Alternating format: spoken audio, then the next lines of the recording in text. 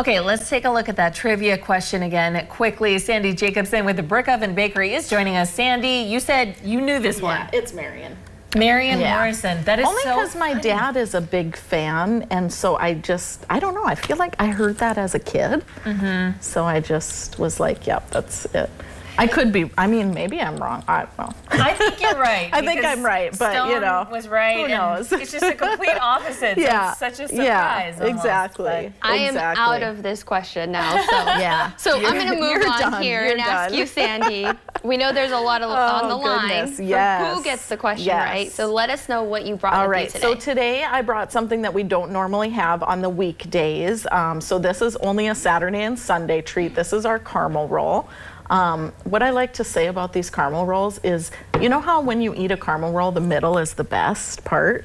There is no middle on these. It's good all the way around. So when we make our caramel rolls, we actually put a vanilla pastry cream in there too to really keep it moist.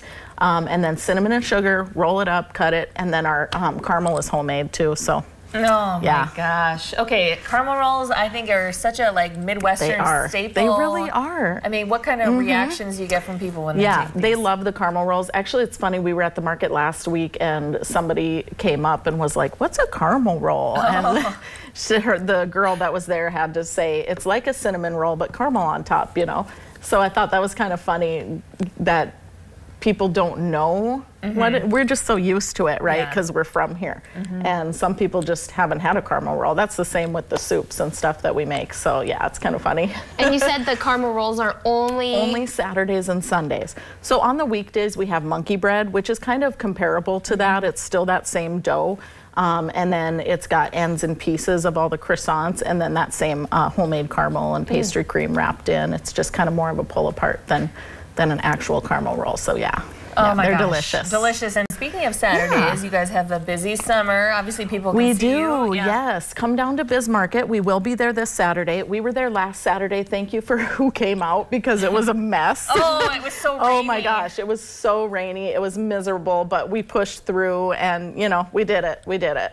And Sandy, I mean, you know, the weather likes to do whatever it likes to do, but there have been some really nice sunny days, enough to enjoy the outside. And you have a great patio. We had like 30 people outside on the patio. It was great. Everybody just enjoying each other's company. It's so nice. I have a really cool umbrella out there now, so you can get a little bit of shade.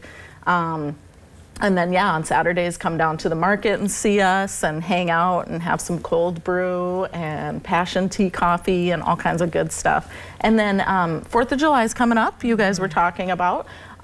We actually will be open on the 4th of July. Oh, wow. So come and see us. We're not going to close any time during that week. So we will be there. So bring your family and friends in that you brought into town and check out Brick Oven. That's great to know. Yeah. Awesome. Anything else, Sandy? I think that's about it for right now. All right. Well, I can't wait to have that caramel roll. Yeah. Wait a second. Wait a second. Yeah, Stone's going to get it. All right. Maybe he'll share. Maybe he'll share. You never know. Thank you, Sandy. You're welcome. And Brick Oven Bakery, once again, located at 112 North 4th Street in Bismarck. They are open on the 4th of July. Good to know. But